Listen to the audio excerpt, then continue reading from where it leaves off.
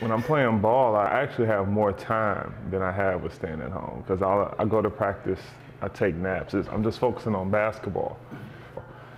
When you're not playing, you can't use that as an excuse. It's like you got to get up with the kids, you got to go to the store, you got to check on all the business ventures. You got to. So it's when I'm playing, you know, my days are a little more peaceful.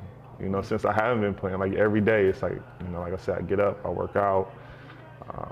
I go check on the stores, you know, with the kids when they get out of school. You know, wife has me running errands, so it's a little more hectic.